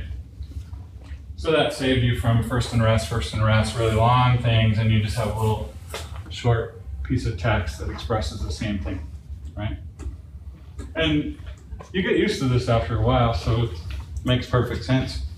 And then if you really don't like these, you just hide them in a function that says get like the fourth thing from the second last thing, right? So that was kind of cool. So now, if we're going to append something, we can do that kind of command in Common Lisp. There's an append function. You guys are used to the same kind of thing. Common Lisp is not lazy, right? It modifies things in place. So these con cells, when it comes down here, it walks them just like you would a linked list in your data structures class. You'll swap those out, put a new con cell in, attach the pointers, and go, right? So in this case, now we have a list that has a list of things, and then we appended ABC to the end. Append always goes to the end. Whereas Clojure depends on the data structure, right? Because in Clojure, depending on the data structure that you're appending, it does the most optimal thing for that data structure's access speed, basically, right? For insertion, which is kind of cool. So now I can do, let's see, first, right, of star. Let's see if that works. Boom. So star in Common Lisp always means the last thing that was returned from an eval, right? So that was, this was the last thing that's in star. So I said, give me the first thing out of star, right? So that was kind of cool, right? Let's say the rest of star star. Star star is the last two things. So this was the first thing, so now that's the first thing. So 2 things ago is this. So the rest of this is ABC, right? So I'm showing you some of the environment, but those things are standardized in the language. Star star and star. If you're using Clojure, you'll recognize some of those because some of those are in there. Star and star star are in Clojure. Most people don't use them because you're not doing a lot of that on the REPL, at least from what I've seen. We have star? No, we have star 1, star 2, star 3. Right, but same idea, right? Instead of star star, you say star 2. Yeah. Same general idea, right? So let's go back here. So that's kind of cool. So you saw the basic kinds of stuff that we normally see. And now I'm going to show you a little loop. Do list. Notice the syntax is slightly different. In common Lisp, there's no square brackets, right? You use parentheses for pretty much everything. So you have do list. It takes a argument here, which is the name of the item, like a let binding, except it's a do. This is a macro basically, right? So X is inside a let binding, and you're going to assign this quoted list to X. So that's the let binding, and then for each element in the list, you're going to do print X, and X gets bound to each element. So it's a nice shortcut syntax, right? It's very much like we have in Clojure, except it's all square brackety and all that. But notice print actually adds a new line automatically. You don't have to say print line. You can control that though. Let's look at this one. Here's another one. This one's a really cool thing. This is one of the things that made me fall in love with Common Lisp. So I'm going to put this function up here called, and it's going to be slow function. I've got a really big number. It's going to take a minute.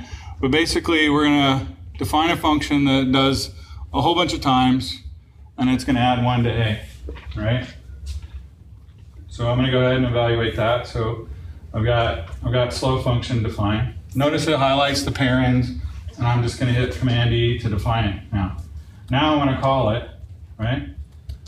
So slow function 10, right? So hit return. There it goes. Slow function is doing some stuff, hopefully. Right? We'll see. Did I define it? No, I did. Let's go here.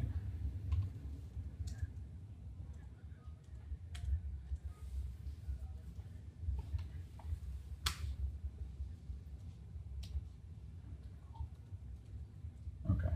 So I've got a whole bunch of them. Can't modify the protected buffer. Kill that. Come back to here. Luckily, none of these demos require the previous one. Okay, so we got slow function defined. Now we're going to go down here and call it slow function 10. Right. So he's running. We're waiting for him to run. Okay. So you're seeing he's slow. It takes about 10, 15 seconds because that's a pretty big number.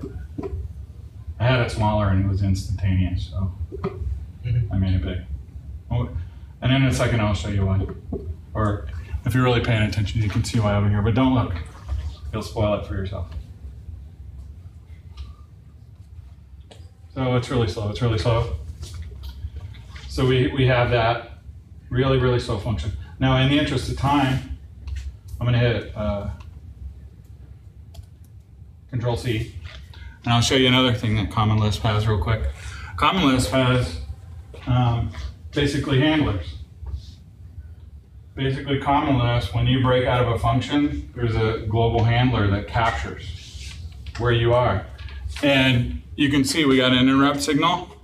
We were evaluating the top level eval function that kind of Norman was talking about in his. There's an eval function, right?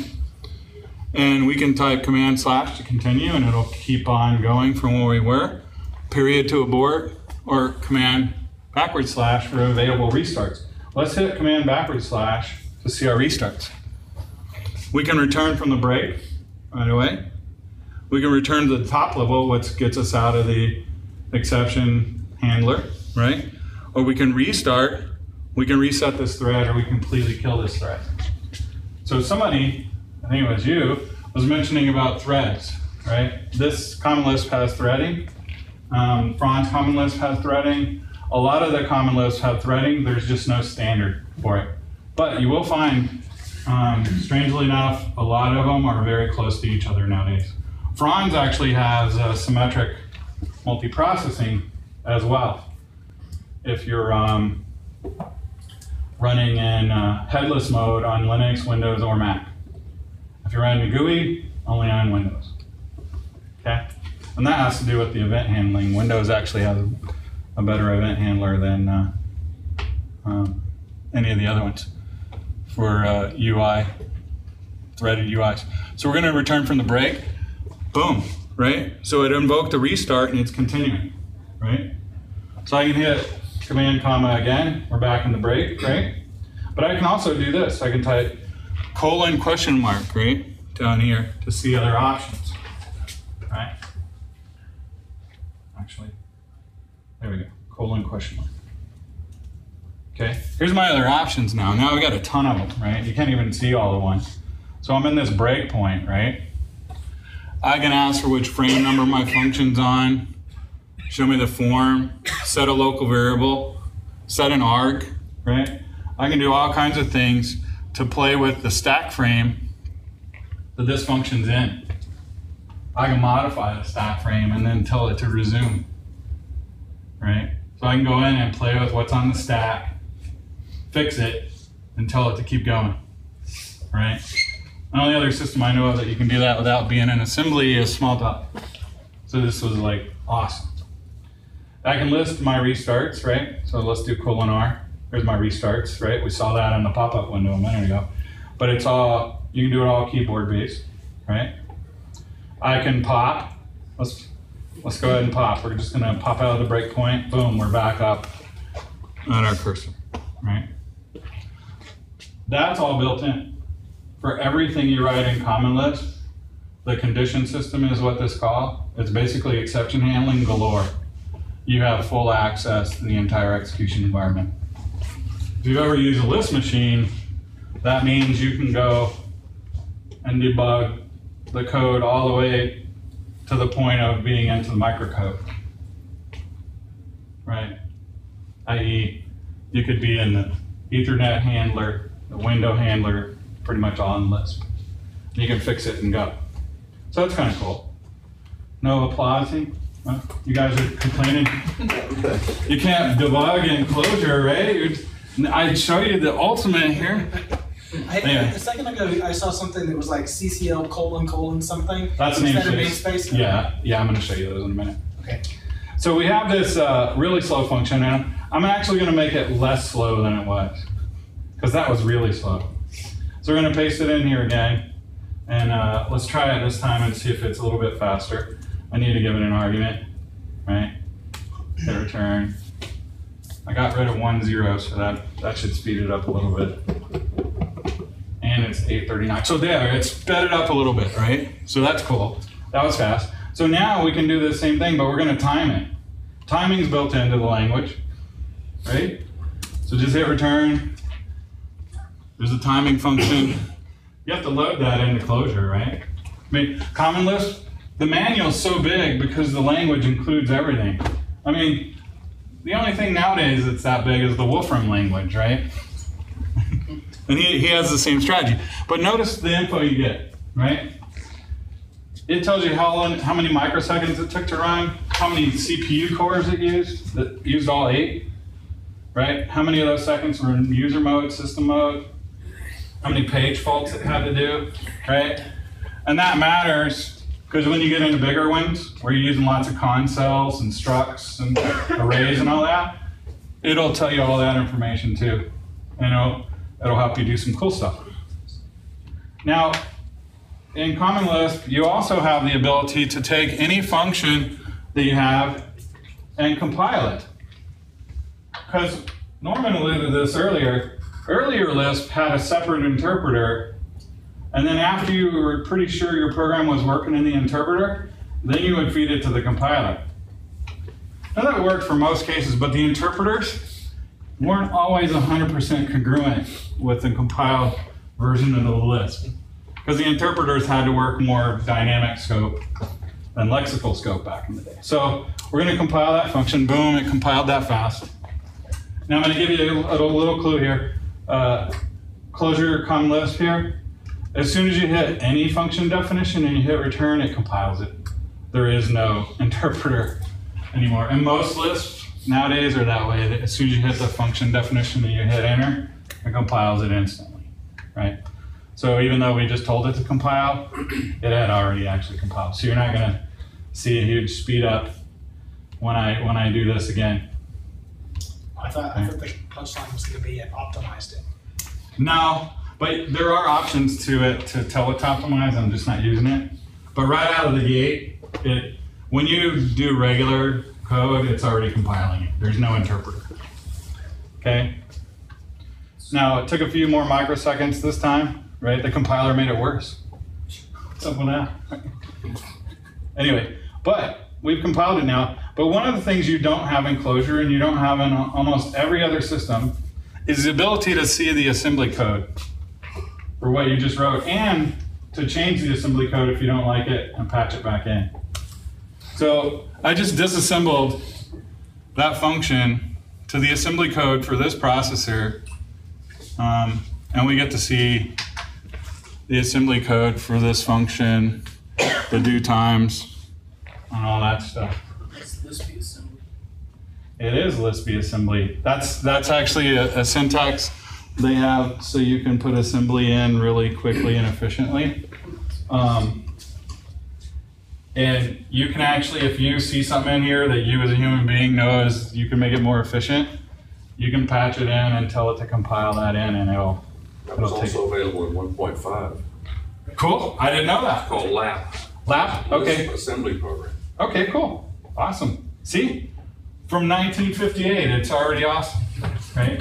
I mean, what are all these other people taking us down the garden path, right?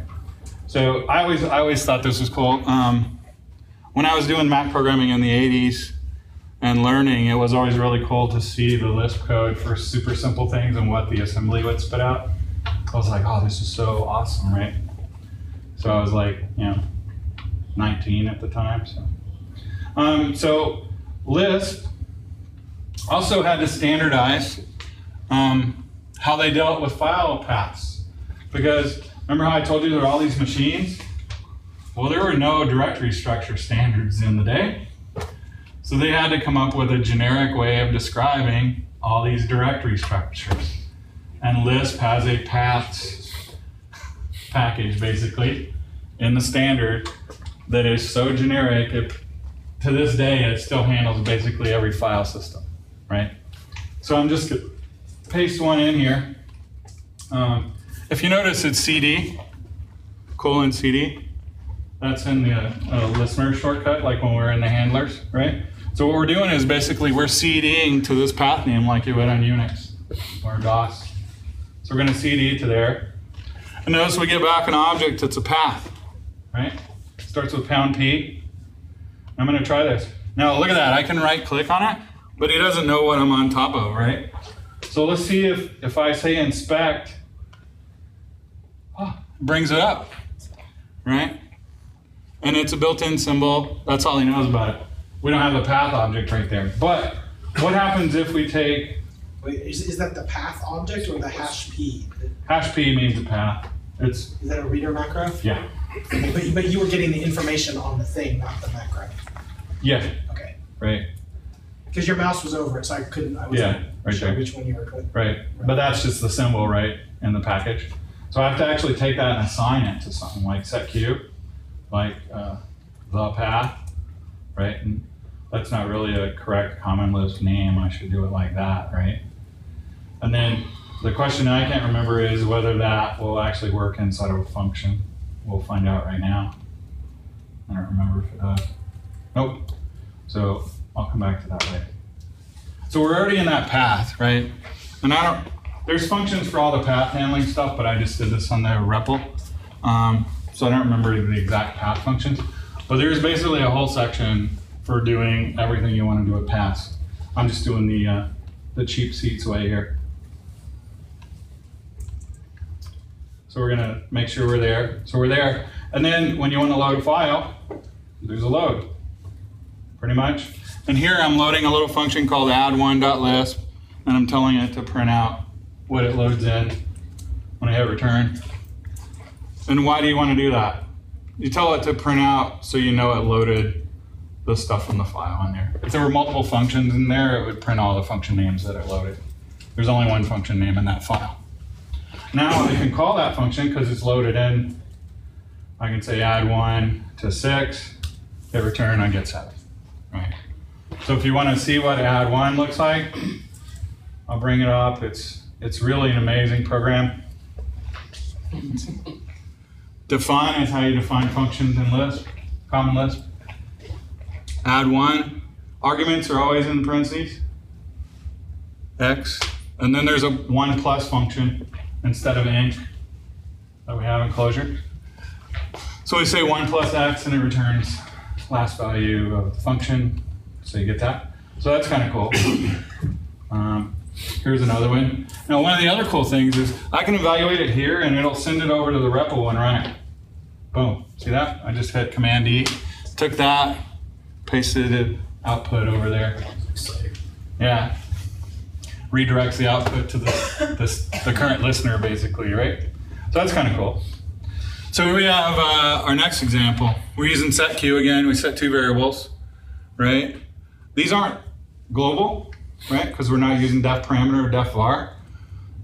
They're going to be local to this listener, right? Whereas def parameter and def var actually glow in the Lisp namespace for the whole executing Lisp. And then we're going to do an if. Notice the if in common Lisp, the condition has to be inside parentheses, right? So that was one of the things Rich Hickey didn't like, that he had to always do his conditions inside of parentheses. He thought it was wasteful. So there you go. We're going to see if 3 times 4 is greater than 5. If it is, do sin x, otherwise do that. So let's take this, whatever I select, and evaluate it. Boom, you got 8. It worked, obviously. One of the things Norman mentioned is the equivalent of what we have in Clojure would be do. In common Lisp, it's program in, right? So if I want to do that function and then have it do a print x there, I can do that, right? And now I still get the 8 because the test is not the same up here, right? But if I do make this 1 and then evaluate it, right? I got the 12. Right. So this program in takes both of those lines and runs them as one little statement like do in Clojure, right? And the star, oh, Lisp. Multiplication. No, Lisp 2. That's why star That's is right. good, right? Star is not, that's right, It's not the same. not colliding, yeah. Yeah, okay. That's my Clojure side. Functions. That can't possibly work. Hey, I missed that one. The star is a function, right? So it's looking the symbol up as a function, whereas the star before when we're getting the value. So if you Gotcha. if you star, and where the last value was 5, it would be 25, right? So type 5. Yeah. 5 here? Yeah. And then star in parentheses, right? No, star, You want open them in paren, parentheses? star, open paren, Yeah. star, space, star, space, star. Because it's 5. Because Lisp 2. Yep, Lisp 2. That's right. You got it. Separate, bonus. separate spaces. That's right. Ooh, my battery's about to die, so I better hurry. How many? 9 minutes. Okay. Let me turn that down. You guys can still see it, but it's really dark over here. So I'm going to go really fast. We got eval. You can eval anything. It's built into the language, right? So I'm just going to type that. Basically, we get 16. So just whatever's in there, whatever's in the quoted expression, as long as it's valid Lisp, it'll run. Macros, whatever. You can do apply just like you can do in Clojure. Here, we're going to get the 4th character out of there, right? I'm going to shrink the REPL over here so you can just see the outputs over here onto the side. So we got the 4th character was C, right? So that was cool. And notice characters in Common Lisp are #C over here, right?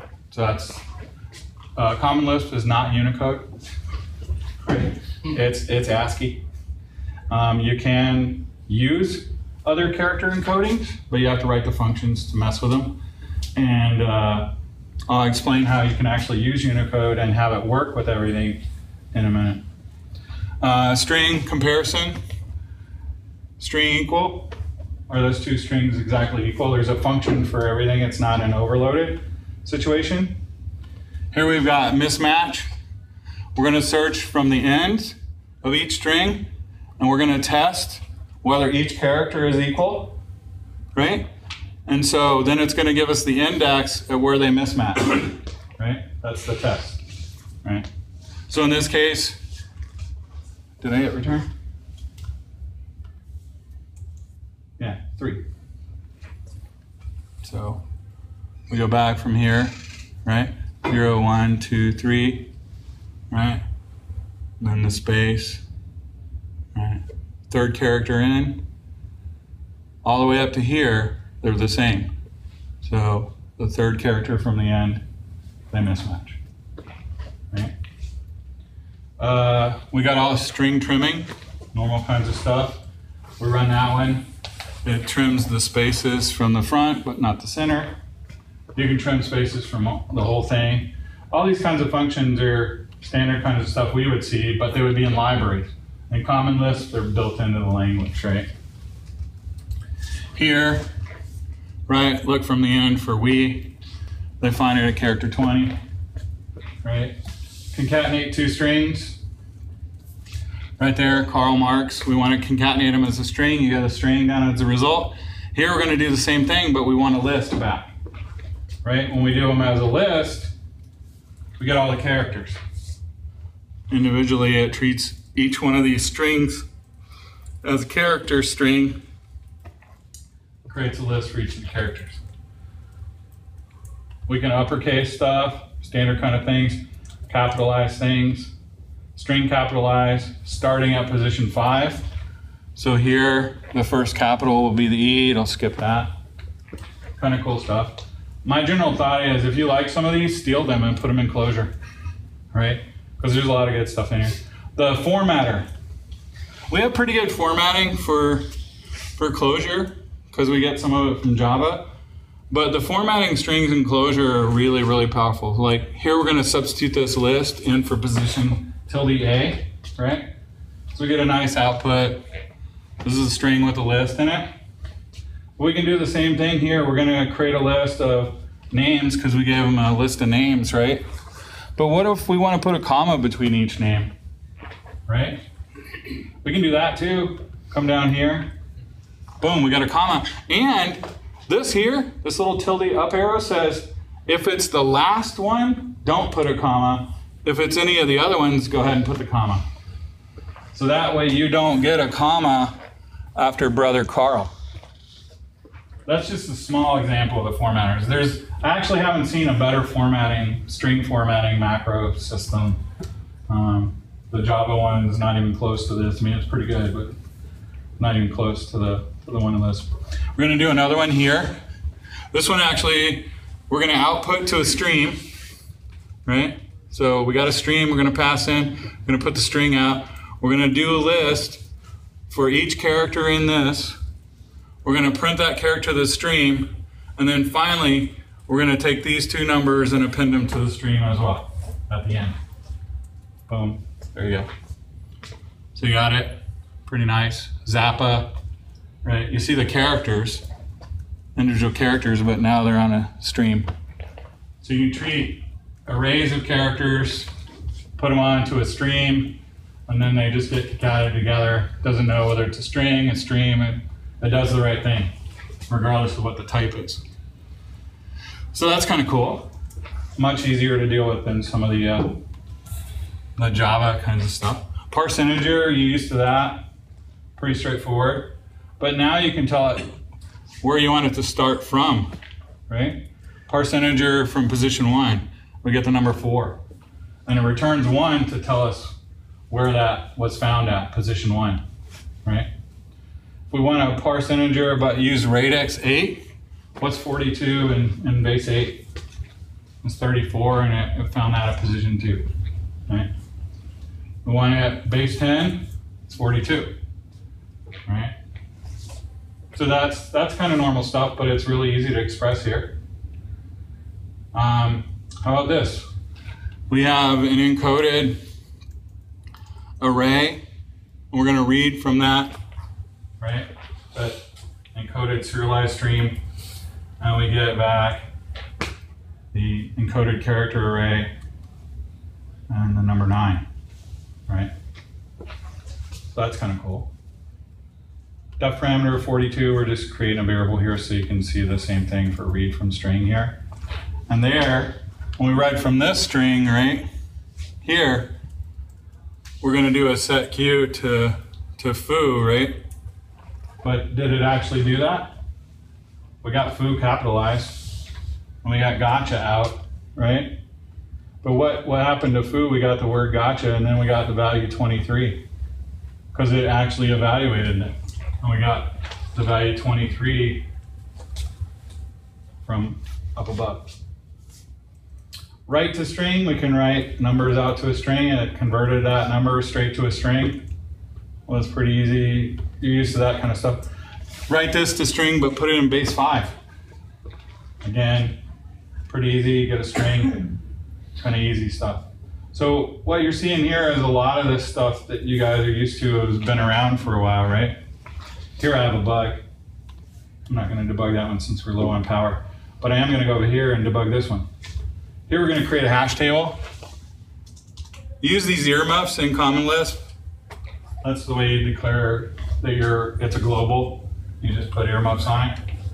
He's out in the cold all by himself. He's not hanging out with the cool kids inside lexical scope somewhere. So, right, so we created a hash table. Make hash table is a built-in function. It gives you back a hash table, right? And then we're going to add an entry to the hash table. Right? You're gonna get it out of here. And this syntax is gonna be weird for you guys. We're gonna look in the hash table, my hash for this entry. It's gonna give us back that entry, and then we're gonna do a setf by putting 1 into that entry. So it actually gives us back the entry node that has a key and a value, and we put the value at that node. Right? That's the way you gotta think of it. You have to get the node and then set its value. Right. A lot of people create helper functions for that. That's the destructuring I was remembering. Yeah. So it's set if it does it, not set Q. You're right. You're right. That's what happens when you don't use it in a long time. So here we can do a check. We're going to get that hash table, grab 1 entry. If there's something in there, we'll get key exists. If something doesn't exist, we'll get it doesn't exist, right? So that pretty much made sense. Key does not exist, right? And then we can do this. Another entry doesn't exist, so, right? We get that. Actually, I gotta make sure I do this before I do this. Right.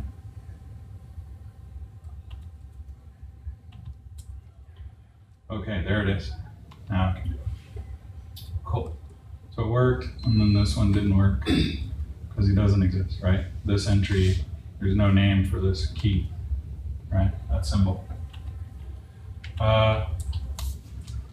We create a logarithm of this big number divided by that float, log it. Now over here we're going to do something similar. We're going to do it, we create a let binding. Notice let bindings here are in a parenthesis and then there's another parenthesis. That's some of what Rich Hickey was complaining about syntax-wise. He didn't like that double nesting. Anyway, we're going to do 20 times. We're going to print that, create a list of that size, print it, and then we're going to set Q to be 1.5 times as big as that. What required the double nesting? The let, because you have to eval. This is the outer scope to create the let binding, and then here's the first binding size gets set to 65. It's a list of bindings. Mm-hmm. The list of bindings. Whereas when Hickey does it with square brackets, he just chunks them by 2. Right. Right. Here they don't assume the chunking because you actually can do kind of tuple, or you can do more complicated operations inside that inner binding. Unless you want to take something. Okay. Here's another example of the loop macro. The loop macro in Common Lisp is like really super powerful. So I'm going to show you a couple examples really quick. Some of my battery is not mine. I have 3 minutes left. Okay. Loop macro here. Loop for all the characters across Zeppo, collect the character.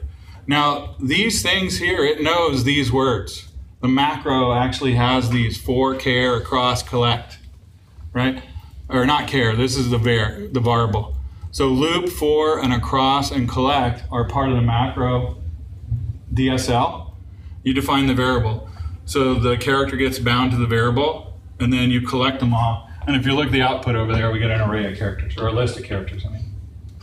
Too many languages. Here we're going to do the same thing. We're going to for x in this one, for y in that one. We're going to collect a list of x and y, right? So really easy to compose structured data. Here we can do the same thing. For x is 1 to 5, y is whatever x is times 2, collect all the y's, right? This is much more efficient to express in Common Lisp than it is in Clojure, right? It could be easier in Clojure, but actually the macro system in Clojure is less powerful than this one. Blasphemy, huh? Yeah. So this loop macro, x is a to b for y is from 1, right? So y is going to be from 1. It's just going to go, right? If y is greater than 1, we're going to format out. Otherwise, we're going to format that. And if you run it like I did, you'll see it goes A, B, C, D, E. Right? We formatted them, and this capitalizes them, by the way. The capital A. That's one of the formatter keywords to capitalize. We can do the same thing here. I hate running out of time and power at the same time. Pun intended. For x from 1, now we're going to do x times 10 while y is less than 100, print that, and collect them at the same time, right? So you can see that. It printed them vertically, and then it collected them all in a list. We can do all that in a few short lines of code. It's not as concise. This one's actually really powerful too. Here we're going to go from 1 to 10. We're going to collect the results of this loop where y is from 1 to x, collecting y. So we're going to have 2 collections, and you can see over here, first collection's 1, then 1 and 2, 1, 2, and 3, 1, 2, 3, 4, builds up. Pretty nice. Does the loop macro use the end of line as part of the syntax? No. You can put them all on one line, it'll still work. It's not Python. Terrible language. Here's another one. This one's kind of weird. Yeah, you actually could make it work like Python because you can control the reader. Okay. You have 100% control pretty much. This one lets let binding for s be that string. We're going to loop over from 0 below the length of the string, so it's going to be non-inclusive on the range. Get the character at that index. We're going to find that character in this index, see if they're equal. If they are equal, we're going to return that character. Just so happens to be at the index, the only one where the index and the character equal is 4. But again, try expressing that in your Clojure code that concisely. It all comes down to the loop macro. The macro is super powerful. If you look at the code for the loop macro, it's pretty huge. It's like lots of pages. And a lot of Lisp programmers hate this. There's like a lot of common Lisp programmers who hate that. And my battery died. So, that's the demo. I should have plugged in, but we're supposed to be out of by 9 anyway.